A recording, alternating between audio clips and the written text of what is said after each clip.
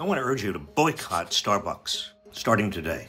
The National Labor Relations Board has filed over 80 complaints against the company for violating federal labor law, including illegally firing more than a dozen Starbucks workers for exercising their right to form a union, surveying and punishing pro-union employees, and promising better benefits at non-union locations. Partners were being threatened with losing their benefits if they joined the union, which made them feel intimidated and scared. To date, none of the 300 Starbucks locations that have made the choice to unionize have even secured a first contract. And Starbucks has taken no meaningful steps toward negotiating a contract. It is time for all of us to boycott Starbucks. Period.